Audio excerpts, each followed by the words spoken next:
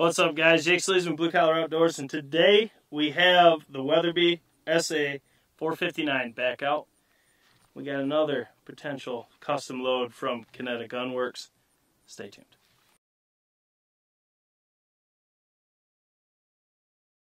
If you haven't seen the other video yet, we did just pattern this with a different choke and a different load, 1 3/4 ounce. So make sure to go check that out. I'm not going to break down what's all in that because we are here to film this today. So you can see right here, this gun is done up. And if you like what you see here, there's a link in the description to Kinetic Gunwerks. Now this is his personal go-to. It is a 20 gauge, clearly. Then you got all the laser engravings, the Cerakote. Gun looks absolutely awesome. And today, he is down here with us, and he brought a bunch of guns he's done up, he hunts with. So we're just putting them through the BCO range and seeing what we can get for patterns. And I gotta say, it's 3 for 3. They've been outstanding, so it's pretty cool. Is that a level? What? Ah, it's kicked. There we go. No, you're good. It ain't that bad. It can't be that bad. No, just I pick up on those little things. I don't know what the hell's wrong with me. But so today we have, like I said, this could potentially be. Oh, this is okay. 9s. It's 1 3/4 ounce of straight 9s. And now, if you're looking for this, this is another one. It's just going to be probably a custom. So this isn't going to be a regular in-stock item, just like the last shell we patterned, which it hammered. If you like the performance you see here and you do want this, go down in the link, get a hold of him, and then tell him what you want. He will load it up, but it's not going to be a regular in-stock item. And that goes for everything for Gunwerks too. If you might as well check it all out.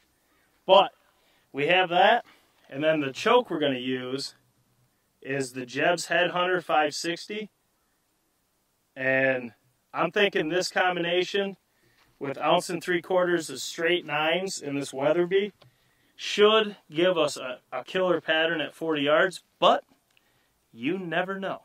So we're going to find out, and there's only one way to do it, and that's to put it on that birchwood casey down there and see what happens. So let's just get right to it. I'm going to lower this, so you might as well turn that off. Yep.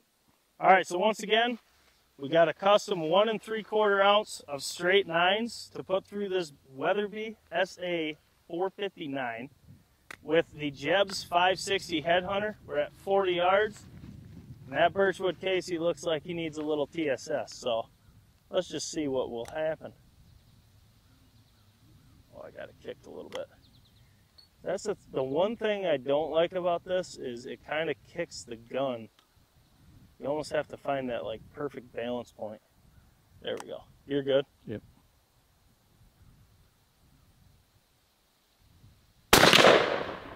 That's just shooting high for me. Yeah, maybe it's just for you. See, that's the one thing, speaking of that, I had one guy say that if you zero reflex and you look at it at any other point, it should hit dead true, and I've never seen that to be true. Have you? No, if you move your head left or right or down too far, up too high, it adjusts to what you're... Have you seen that too? Because I had someone say that if you zero a reflex, you don't have to record this part, but I want to say something else. All right, so I shot high again. Consistency is key. But it looks good, so we're going to go down there and we're going to scribble some circles, a whole mess of them, and then we'll put the 12 on and we'll see how it did. Let's get to it. Good. Oh, you are recording. Oh, you got birchwood casey all over your hands. Is there? Other hand. You got glitter on you. Don't you get that on the camera or the tripod, because you know I hate glitter. I will never go near it again. I'll buy a whole new camera. All right. Now, you did it too, didn't you? You son of a... I used that for broadhead tests. All right. All right, so once again, that was the Weatherby SA 459 with the Jebs Headhunter 560 and a potential new custom load from Kinetic Gunwerks. It's 1 3/4 ounce straight 9s at 40 yards. So once again, I shot high, but even being high, we still killed him. We attacked the base of the snood. We smacked the snood, the tip of it. But we got a bunch in the brain, one in the spine. But what we're looking at right now is there's a couple more flyers than the other one, but that is not bad at all. I mean, 1 3/4 of 9s to control it like that, that's a good pattern to me. Now, a lot of people will want screaming tight core. I think once we take this off, I think you're going to achieve that. But this is just a really good hunting pattern.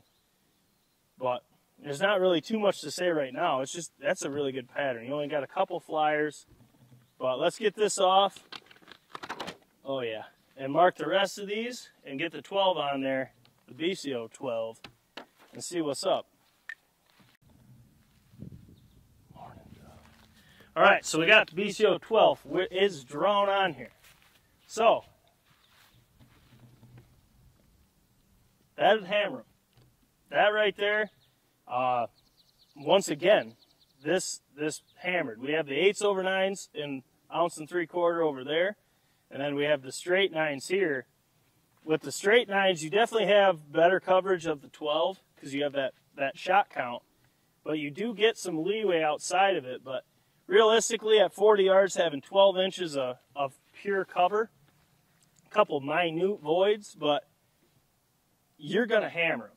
And you could probably tinker with some chokes if you wanted to get it tighter, but to me, this right here is going to absolutely murk turkeys. I mean, you got a ton right here, and you got a ton just outside that. That's perfect for me.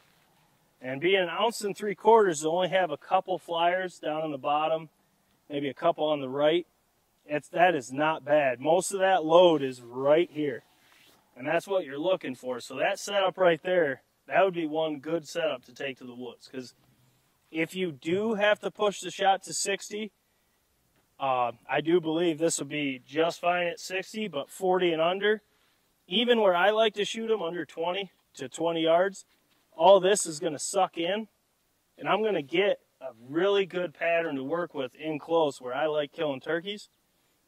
And I like leeway because when you're self-filming your hunts, you're checking the camera.